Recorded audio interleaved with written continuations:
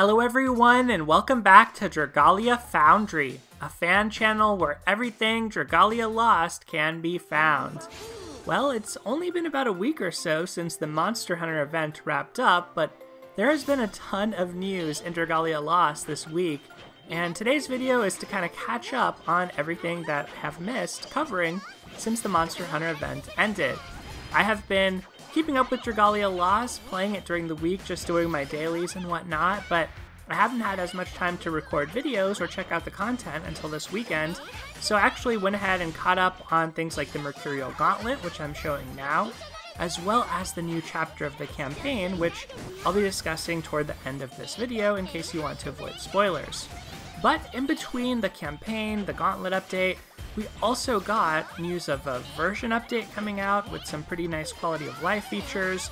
We have multiple new banners now, including a Dragon Special that has started.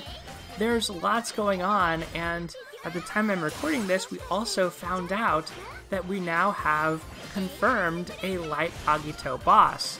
The Ebon Chimera released this week, a Shadow Element Chimera, and it made it seem very likely that we would be getting a Light Element Agito boss.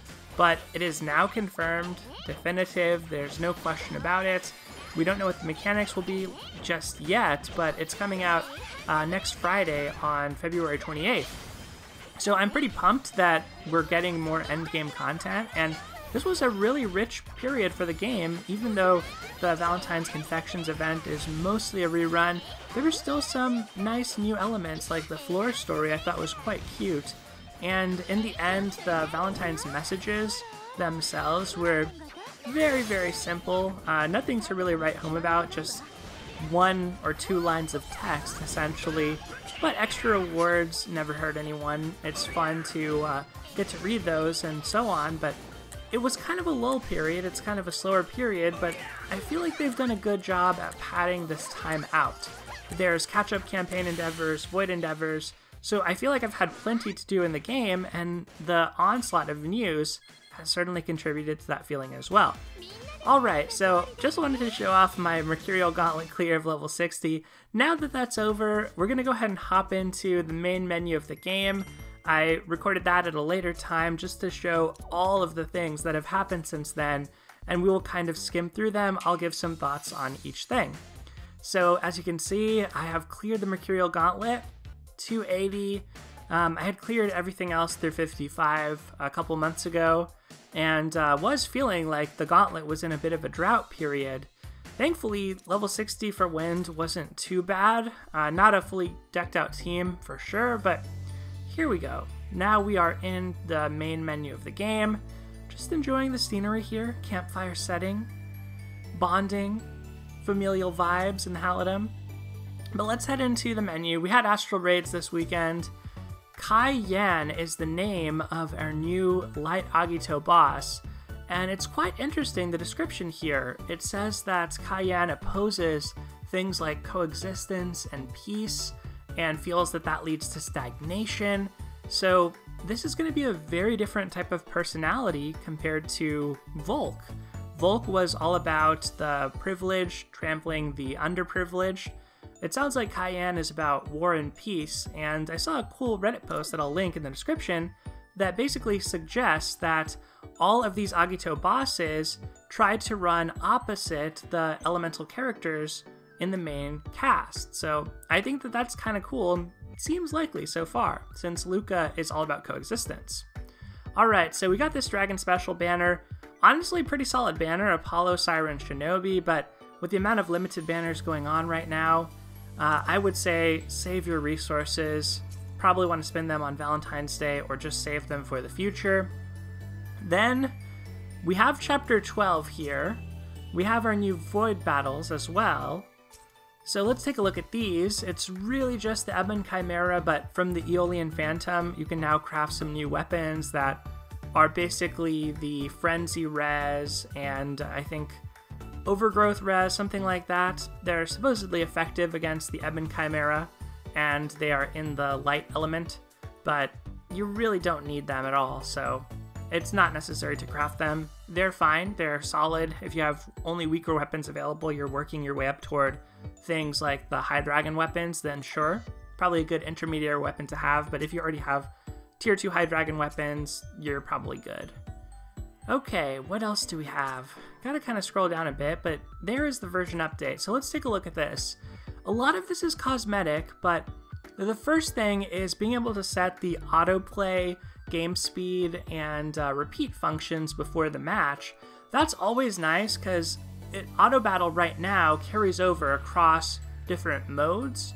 Second thing is you can choose when to spend your weekly bonus. This is huge for High Dragon Trials and Agito, presumably when the next one comes out.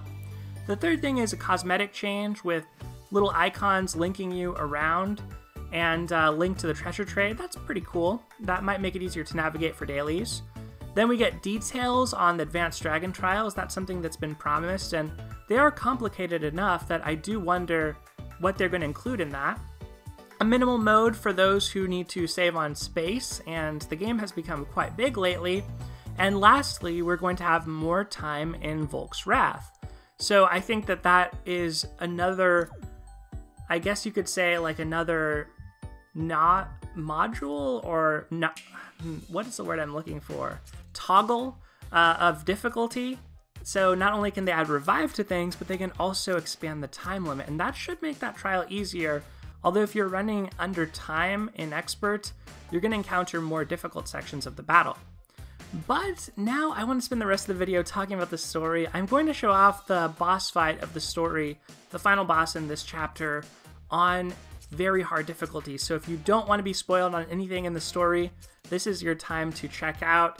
I've tried to move along at a good pace here, cover what we've heard and found out this week, but this is my discussion of Chapter 12. So this was certainly the highlight for me this week amidst the reruns. It's also very nice that they made Chapter 12 available for the first time at no stamina cost, and story content in general at half stamina cost right now. Makes it a really good time to complete hard and very hard, and especially with Valentine's Confections running, you're going to be getting materials for that you can use in the treasure trade anyway. So it was a fun ordeal playing through the story. Pretty easy this time around, but like normal with very hard, the boss fights do present a challenge, and I wouldn't be surprised if a lot of players choose to take these on in co-op. This chapter really escalated the main arc of the game, and I was very impressed with that. One of my concerns or complaints, I guess, with Chapter 11 was I feel like Chapter 11 had a filler arc vibe. The androids and the discussion of this Maestro character seemingly came out of nowhere, and I really thought they were going somewhere more in-depth with it, with Mega Man coming into the game. Back then, I really didn't know. I thought the Agito bosses might be androids themselves, so I thought maybe we're going in a sci-fi direction. We had these cube fights that kind of hinted at that. And now, having experienced Chapter 12, I feel like my initial suspicions or feelings toward Chapter 11 are somewhat validated in that it feels even more like a filler arc that just wasn't really paid off on. Lakshi had one line, like exactly one line in Chapter 12, and it was not really consequential at all. So perhaps she'll play a role later on in the story, and they'll revisit the topic of Maestro.